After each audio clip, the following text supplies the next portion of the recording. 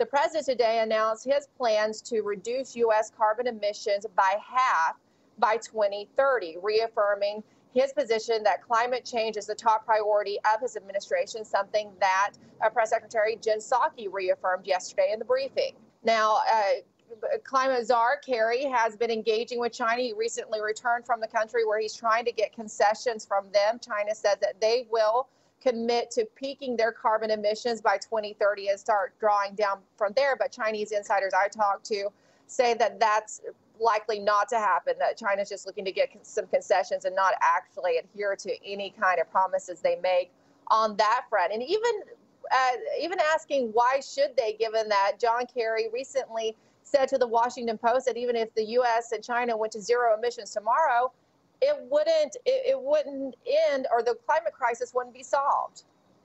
The United States could go to zero tomorrow. I mean, we can, but if you figuratively speaking could go to zero, we'd still have a problem. The world would still have a problem. If China went to zero tomorrow with the United States, we'd still have a problem.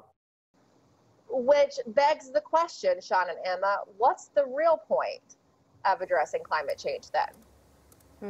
Interesting to note, too, that this is the top priority, at least one of the major priorities for the Biden administration in lieu of everything else that's going on right now.